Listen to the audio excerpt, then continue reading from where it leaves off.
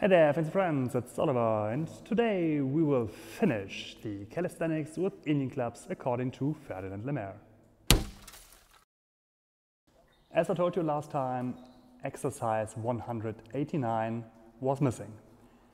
This is because I decided to put it here because it is more or less a preparation exercise for 207, 8 and 9. And we will start now standing upright and swing the clubs from side to side. Then we move on and bring them behind the shoulders, as we already know.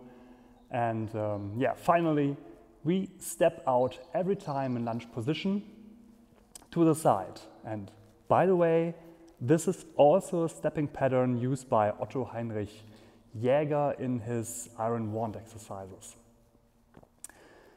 And as a bonus, we will do this swing from lunge to lunge in a pivoting motion on our feet. Curious? Then let the clubs swing.